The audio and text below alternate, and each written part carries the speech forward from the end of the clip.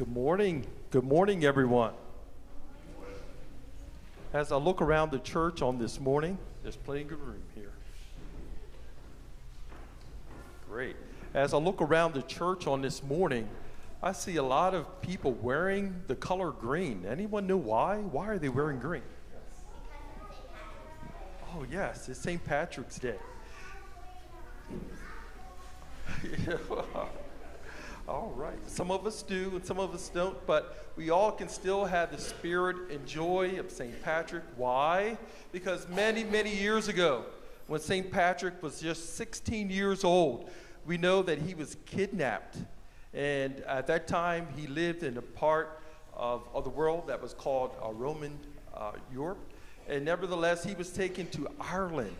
And he was able to escape and go back to his country.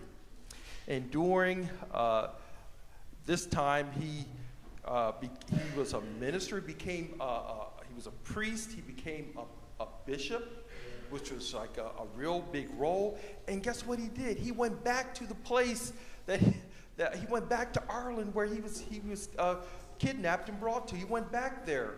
And during that time, he evangelized, he told people about the wonderful love of Jesus. And also during that time, hold that thought, also during this time, he had a 3-leaf clover, and he was known for explaining the Holy Trinity to those that he came in contact with this 3-leaf clover. Anyone know the 3 parts of the Trinity? Let's start. The Father and the Son, and what's the third part? The Holy Spirit. Very good. Very good.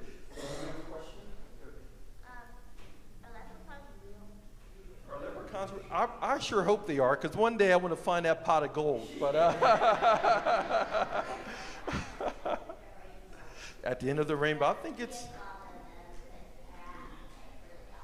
Yes, I think it's more of a myth, but they are fun myths like that. So today we will have the lighting of our Lenten candle. Where are the...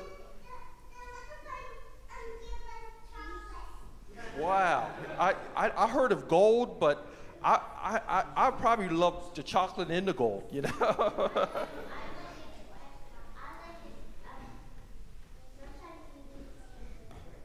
Yes, yes. Can everyone point to the Oh, yes. Wow, wow, that is cool. Okay, all right. Can everyone point to where the Lenten candles are? Where are they located? Oh, there we are. Yes, right over here. Great job. So now we would have the reading of our Lenten candle. That's the baptismal font, but the Lenten candle is here. And we will extinguish one of the candles because we're getting closer and closer to Easter.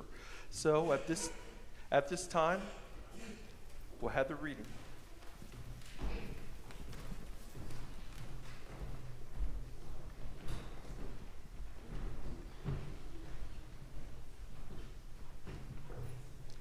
When we arrived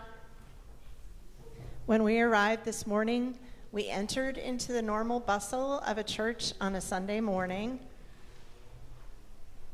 Friends greeting each other, choir members getting their robes, children bringing their energy and enthusiasm. Now that we're sitting together in the pews, I invite you to close your eyes and consider the word sanctuary. A sanctuary is a place set aside for sacred things. It is a place of refuge and protection. This room is a sanctuary. One of the things Lent teaches us is that you too are a sanctuary. There is inside you a place for sacred things, a place where God abides. With your eyes still closed, enter this silence to be with God.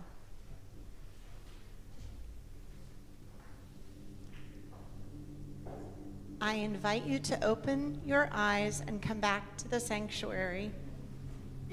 As we extinguish this light, we acknowledge our loss and separation from God when we do not take time to abide with God.